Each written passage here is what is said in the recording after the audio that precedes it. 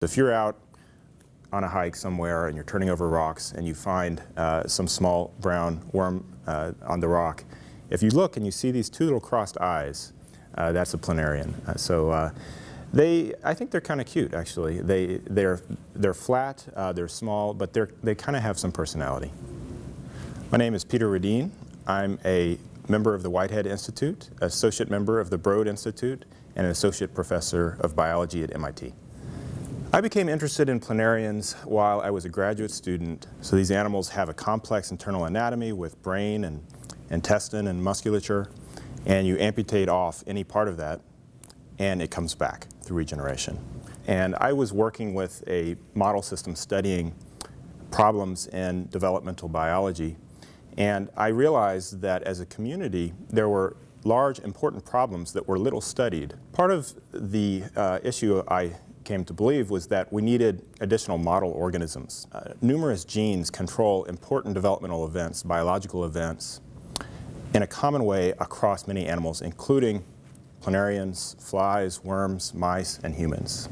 And that's because the processes that are commonly investigated with model organisms appeared long ago in evolution. And in fact, what we see is most of the genes that we study that are important for regeneration in planarians have counterparts in the human genome. Since planarians can regrow any missing part of their body, there must be some source for the new material. Where is all the new material coming from in an adult animal?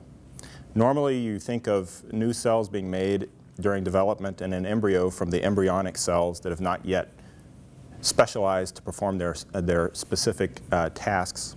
But in an adult, you have development has stopped. In a sense, you have neurons and muscles and epidermis. So if those cells are specialized, what are the cells that are making everything anew once you amputate off part of the body? It's quite fascinating that you can cut the animal anywhere you want, removing any part of the body. And at those wound sites, some molecular process must occur to make a decision. Instructions must be sent to specify what new cells are made. How do they know? How do they figure it out? So there must be some molecular process happening at wounds to specify these regeneration programs.